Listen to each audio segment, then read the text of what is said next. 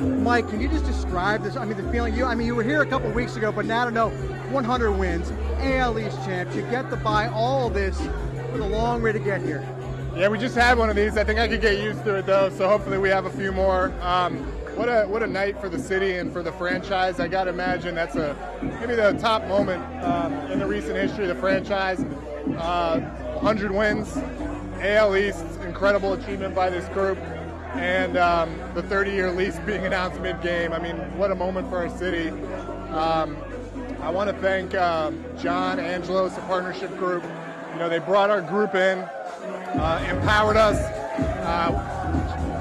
challenged us to build the best organization in baseball, and we're on our way up. You know, he navigated some really tough years there and a tough spot that he was starting off from, and to have it culminate a night like this with the lease deal and 100 wins and the American League East, I mean, what a moment. So here we go. I mean, at what point did you recognize and think, okay, I mean, you have a plan coming in, you saw it work in Houston, you think that it can, but you don't know. Now you know. When did you know?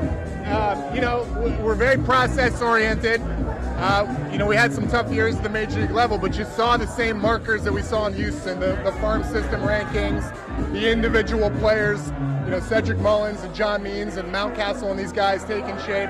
And we knew what we had coming in the minor leagues and the group of coaches and evaluators that we have to be able to supplement the roster.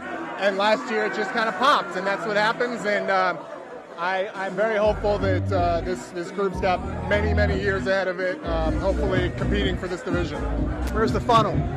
I'm trying to hide from that this time. One's enough.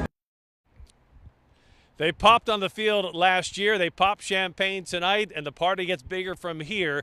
The Orioles now have the top seed in the American League playoff picture. They will host the American League Division Series. That will start a week from Saturday night right here at Camden Yards. At Camden Yards, Jerry Sandusky.